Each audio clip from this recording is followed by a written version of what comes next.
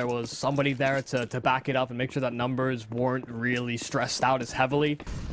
Certainly, a lack of conversion, I think, has been part of the story here for Mouse.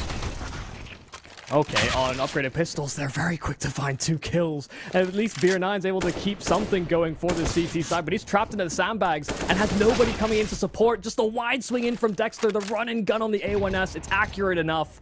A 4-on-2 Uclut Saver has to be able to perform in a situation like this. Has a teammate right behind him, but there's so many numbers there for Mouse. I can't imagine Amster's feeling too jovial about a situation where he's in a 1-on-4 with his team's map life on the line.